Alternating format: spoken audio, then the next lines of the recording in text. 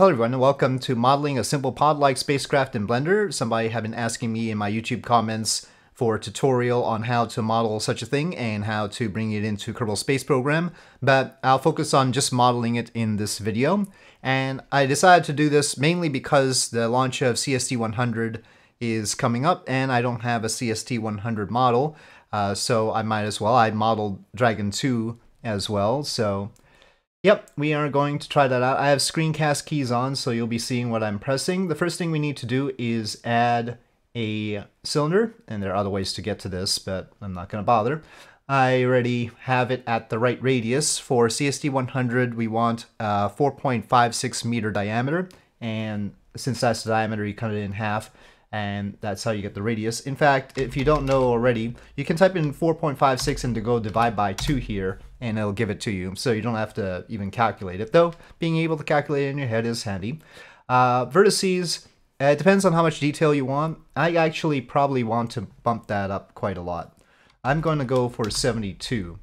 So we're going to have a lot of data here, and that's going to allow me to cut windows in and stuff like that. After all, I mean, I think we've got a lot of tolerance for polygons as far as this is concerned. It's a fairly simple shape, and we don't have a whole lot of bits except for what we need to cut out of it, like RCS ports and windows. So this should be all right. After that, we're going to go into the front view, and as you could see from the screencast keys, I did number pad 5 and 1 to get into that. And so we are now in orthographic view, and I'm going to drag in a reference photo. And this is from the Starliner subreddit, and it was by, let me just check, Blue Galaxy Designs. So that is who gave that, and I should be in object mode and drag and drop. Okay, and since we have scaled the cylinder to the right size, we can just use that as a reference, or the right diameter anyway. We can use that as a reference to scale the diagram. And so that's what we're going to do. We're going to scale this up to make sure it fits the cylinder well. And what we need is this length right here. But of course, it's being covered by the umbilical, which is sad. And sometimes these other views may not be at the same scale. So, but I don't think I'm going to use them necessarily. We'll just have a general idea of them. We can see where the solar panels are supposed to be in that, but I'm not going to rearrange them. Just I want the pod's aspect ratio correct, that's all. And so we're not going to bother with the other views. Though if you have a more complicated thing that you're trying to model, you might want to get duplicates of this particular image sized in the other views. This is looking about right if I take a look at how much extra is over here. It depends. I mean, obviously there's a fuzzy line here. So we're just going to move that down like that. And there's a straight bit here. We'll leave that be. Okay, so Z4 was to make the cylinder transparent, Z6 to make it opaque, and we can move the reference image back for now. It'll still be fine once we go into orthographic view with the numpad keys. And Z4, we can select the, I want to select the cylinder, and we can select the top face there.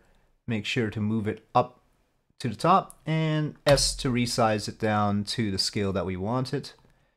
And the scale is about right. I mean, we can see it matching the slope. It depends on where on the fuzziness of the diagram we want to judge it by, but we know it's the right size, so we'll just leave it be. And we're going to press E to extrude and create that layer there. And then we're probably going to want the heat shield, so we're going to press E to extrude, and we're going to say that the heat shield is going to go down to here-ish. You can maybe reference other diagrams to see how that works out. And we're going to scale it down. We're going to add an edge loop cut, and we're going to press S to scale that up. Scale that up.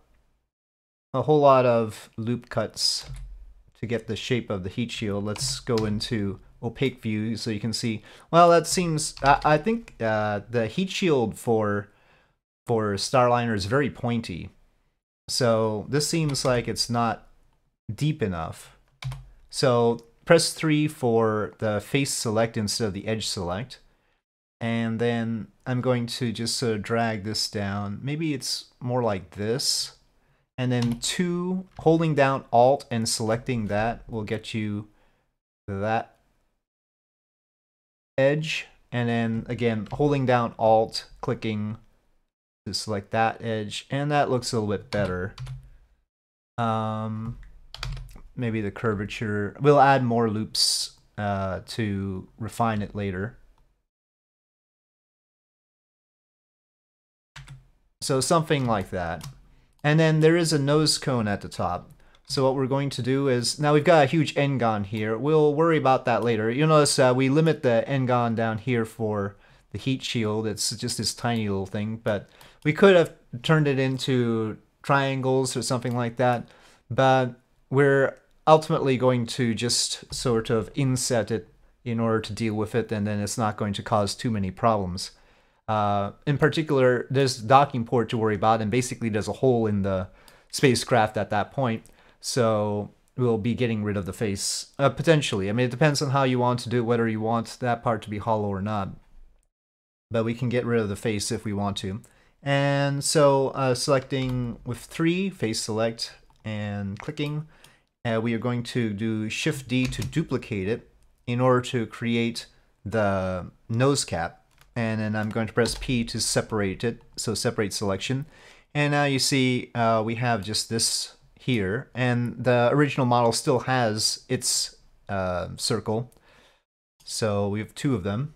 And going out of edit mode, I'm going to select this circle. And I'm going to try and match the curvature. We've got it there, but we don't have it on this model here. I'm going to go into edit mode, select this, go into this orthographic view, and E. And this time I'm just estimating. And just like I did for the heat shield. If you've got other reference images, you can use those.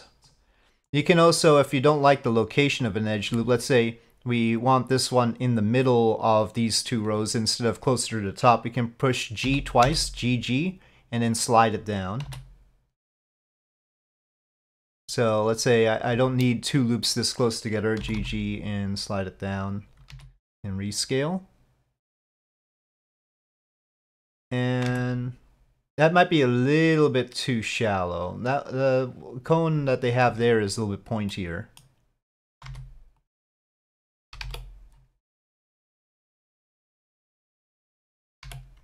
So press 2 for edge select and then hold down Alt in order to select the whole edge.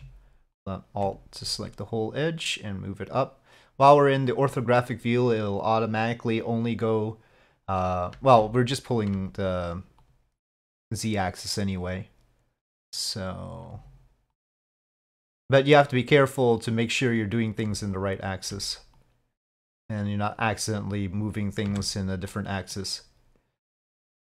I'll take that for now. And we can just shade smooth. So there's the auto smooth method, and I guess we'll do auto smooth. So we can go into this one, object data properties, normals, auto smooth. And so shade smooth, auto smooth. And that does it for the whole thing. And we're going to separate off the heat shield, and then we're going to start naming things. So the heat shield is right here, and so in transparent view, and we're gonna select faces, and we can hold down Shift and Alt to select rows of faces. Make sure to get the bottom one, and then press P, separate selection. So we have the pod, we have the cap, and we have the heat shield. And then Z6. Now the heat shield is not very distinct right now. We'll improve upon that. The pod doesn't have bottom right now, so let's just fix that. So 2 to select edges, Alt, click this one. Press F to fill. Inset so that we've got mostly this surface covered with quads instead of n-gons. We just have one n-gon in the center. And that'll do for now.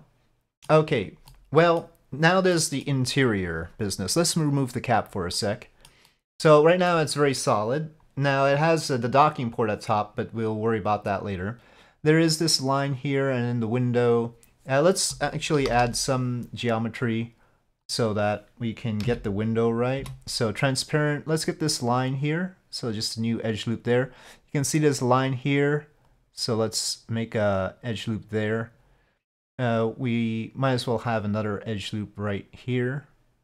I'm not being very spare about my polygons again. There is a line here. This part actually has some tiles, so HRSI tiles, so we'll have that there. And why don't we also get the service module set up. Service module is going to have a hole that fits the heat shield. So what we're actually going to do, let's finish modeling the heat shield so that we can make that properly. I sort of feel it actually extends all the way down to that line, but I think I'll, let's say to that line, and edge select instead. Okay, that satisfies me for now. So form the heat shield, and let's move its center. I've used shift and right click to move the 3D cursor to the general location I want the center of the heat shield, but I don't want it on the edge here. I want it at that Z location, the blue axis, but I want it in the center. So I'm gonna do that, and then I'm gonna tell the heat shield, okay, object set origin to 3D cursor, and then now its center is there.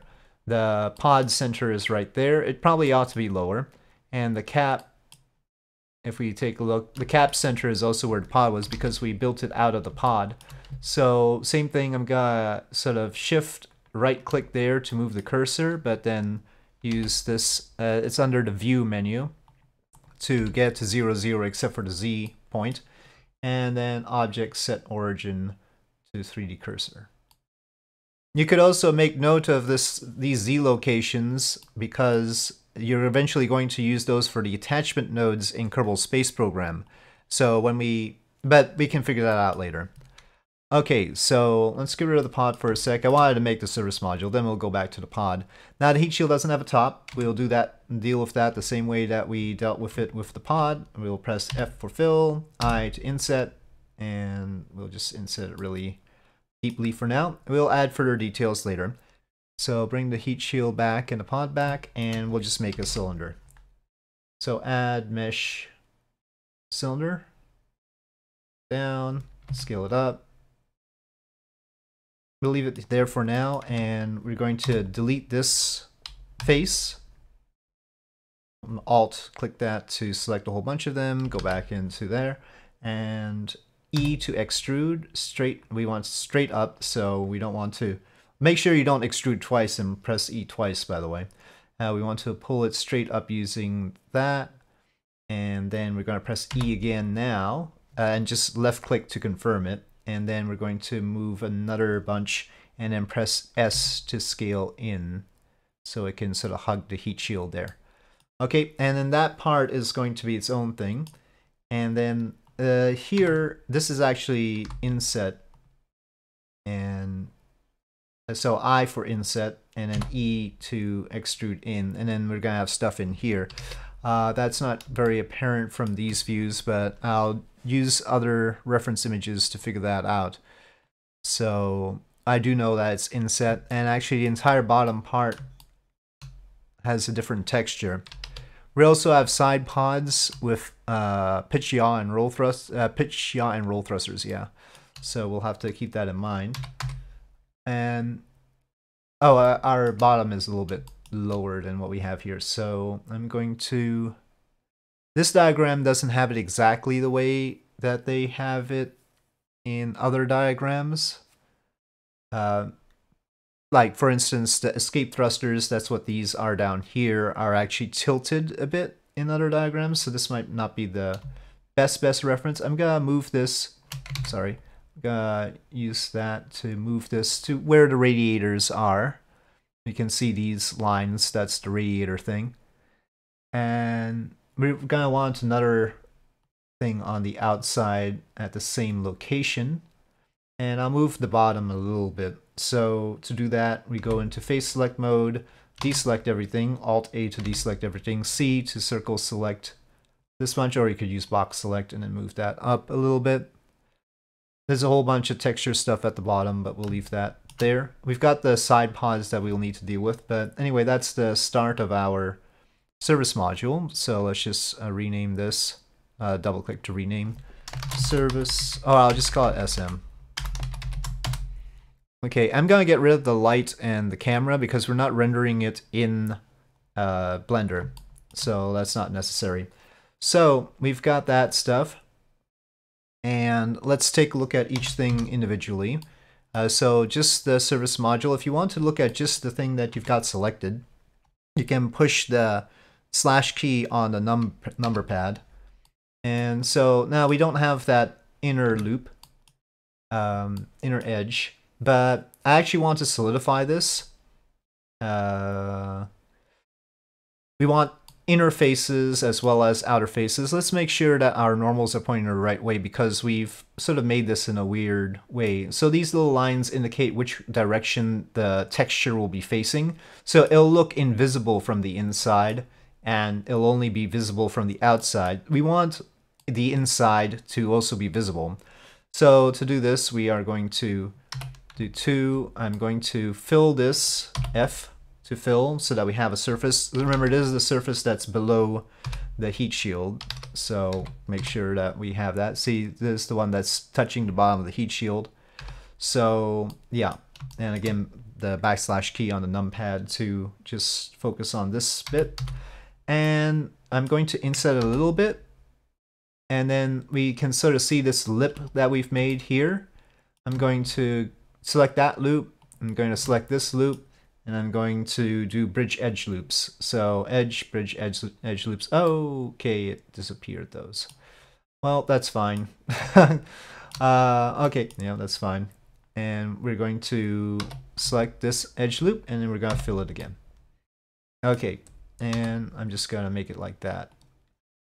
If you are pressed for, if you are worried about the polygon count, you might not want to do it exactly like this, but anyway, that's the start of our service module. Let's get the rest of the view. Okay, so similarly, we need to solidify stuff like the cap so that it has an inside. Otherwise, when it separates, you'll be seeing something that's invisible or something like that. So I think the cap just outright separates. It's just an ascent cover and they just jettison it. So, but we still do want an inside. Now, let's focus just on it, and so we've got this surface here that we don't really want. There are other ways to make an inside. We'll do that with the pod. We'll use solidify to do that. But let's get into tab for edit mode. Sorry, I haven't mentioned that before. All our normals are right. And so here, the reason I'm not doing solidify on this is so that we don't really want all these polygons on the inside. We're not going to see it very often. So I'm just going to inset it, I for inset, E to extrude upward, and again, it's better to just pull this, or you could just press Z to focus on the Z axis. And now we don't have that many normals here, not normals, polygons, so that'll be spare. So basically, in transparent view, you can sort of see that it's actually a cone on the inside, but that probably will not matter. The docking port, so the nubs are conical anyway. So we sort of move the edge like that, and then it's okay. Backslash again, and we're back. So now the pod.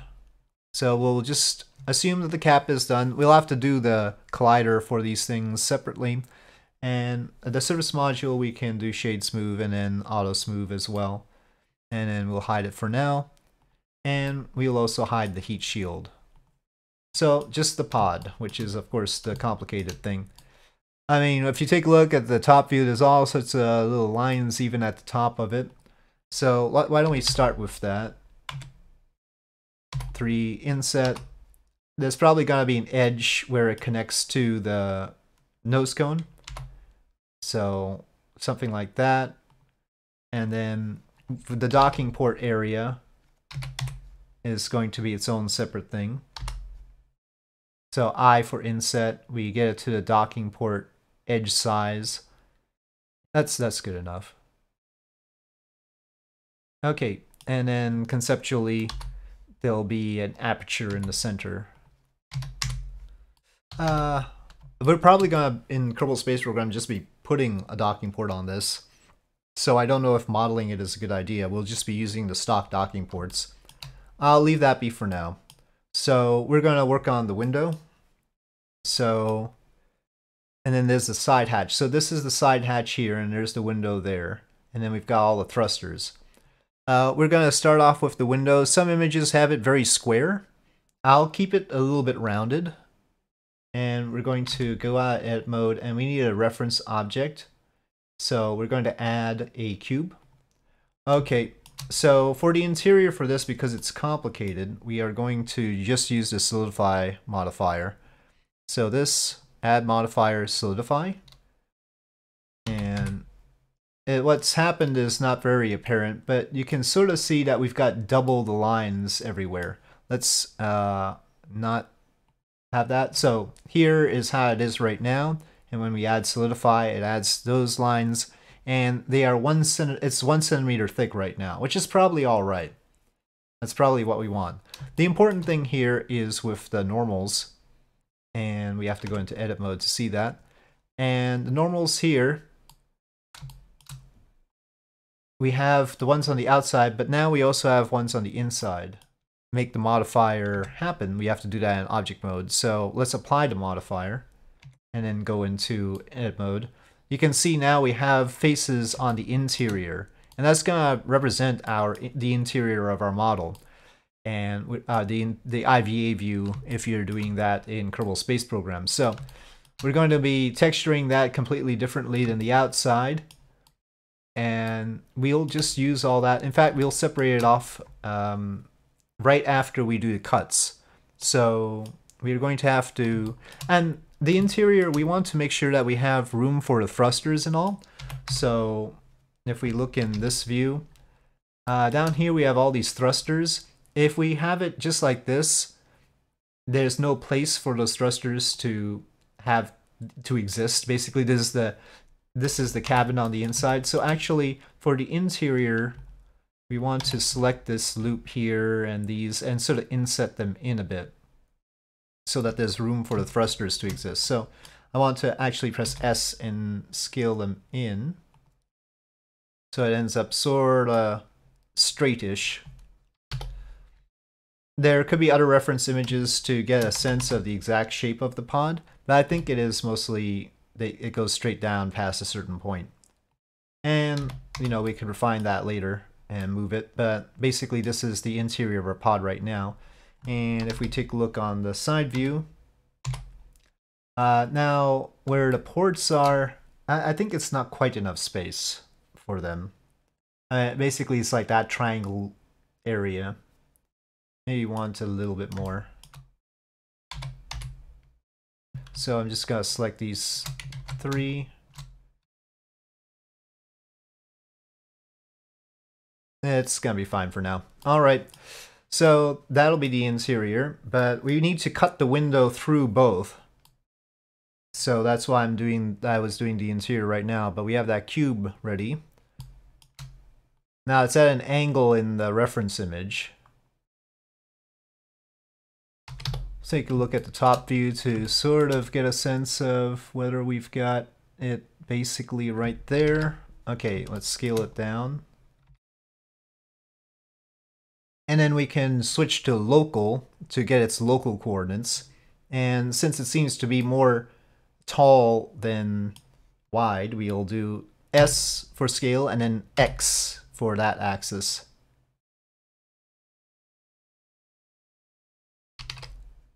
So you can see it's sort of like that, but not quite. But we want those rounded edges anyway.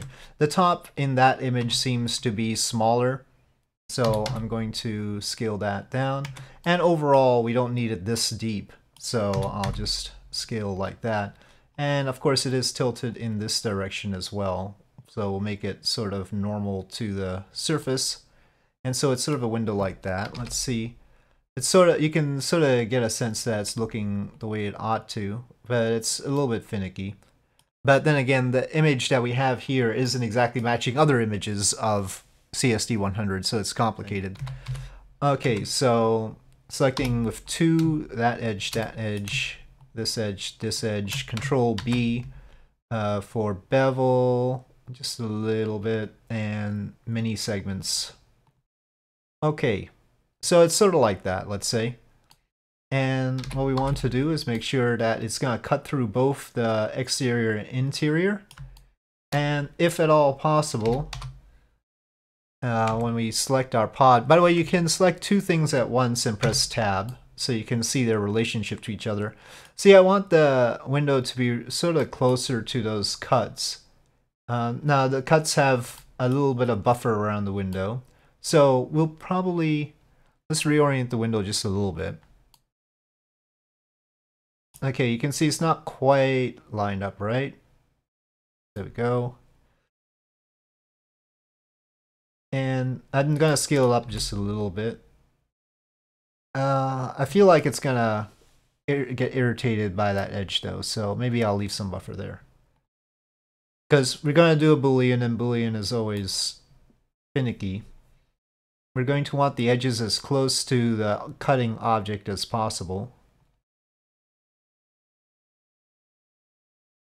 And GG to move it, well, we want to be in that mode. GG to move it up and down on the slope without,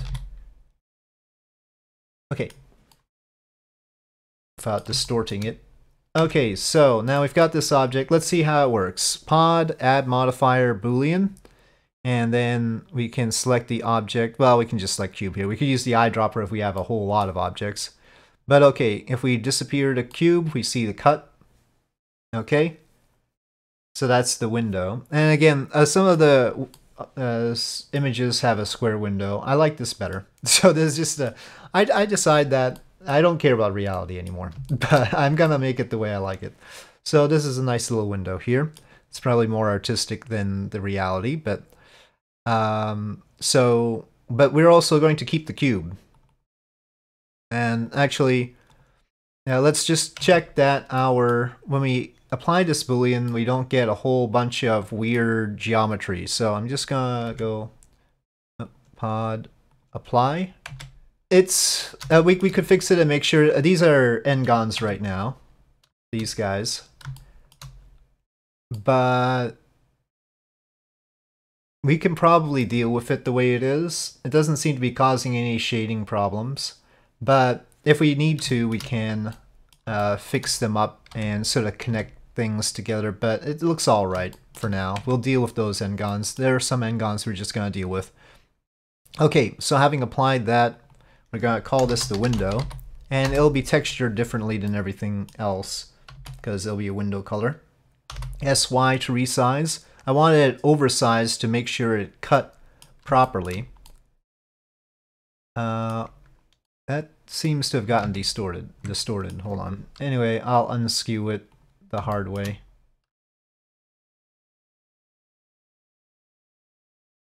So I'm just sort of tweaking its placement in here.